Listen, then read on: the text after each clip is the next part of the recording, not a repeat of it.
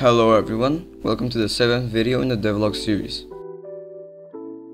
In today's video I added a new level, a new enemy, and much more. Before I begin with today's video, I want to announce that we sadly haven't reached 850 subscribers. Mission failed.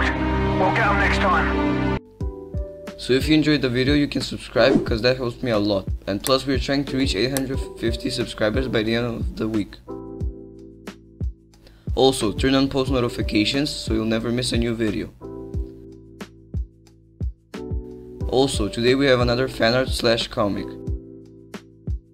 Today's fanart is by Dragon Boy. As you can see, this is a fanart, or you can even say a comic of Venus. I find this good because this is probably the first comic that I have received for any of my games. So that's why I wanna thank Dragon Boy for this. Alright, now without further ado, let's begin with today's video. The first thing that I've added this week was a new enemy. This new enemy isn't that innovative, but I still wanted to add it because it's basically just the first enemy, but now it's bigger, darker, and moves slower. Also, this enemy has more health than the previous one. I also added this enemy with guns, with an AK and a pistol. I will also add an Uzi to the enemy since I've already added an Uzi in the previous episode. I will probably use this enemy for the 3rd level. After I added the new enemy and its variations, I added a new level to the game. As you could see from the previous video, I wanted to make this level to be in a factory, but also to be in a forest. So that's what I exactly made.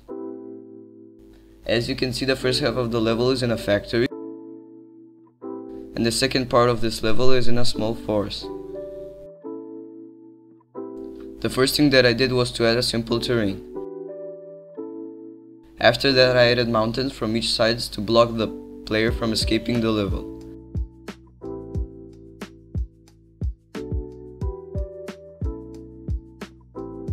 After I added the mountains, I added a grass texture. Here's the grass texture.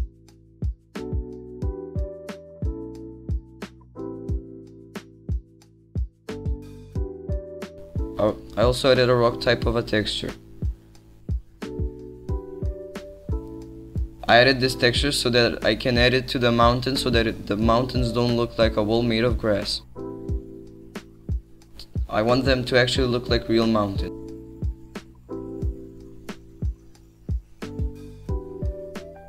I also added this texture for a path so that the player can know where to progress, since there are a lot of trees, which means that you can get lost. After I added both of the textures, I added 2 grass types because I wanted to add variety to the game. I don't want the game to look bland and boring. I also added a small amount of the grass on the mountain so that they don't look empty and boring. One downside to the grass assets is that they are made in a different way. When you look at the grass and turn around, the grass will follow you. This type of grass is called billboard grass. I will try and replace this grass in the future, but for now it will do the job. After I added the 2 types of grasses, I added 2 different types of trees to the game. The first tree is smaller and has less branches and leaves. The second tree is taller, and of course it has more branches and leaves. I also added 2 types of trees because, as I said previously, I want to add variety to the game, and not to make it look bland and boring. In the future I will also add flowers so that the terrain looks more colorful than it looks now. Here's the terrain with everything added to it. In my opinion, it doesn't look that bad. It actually looks pretty cool.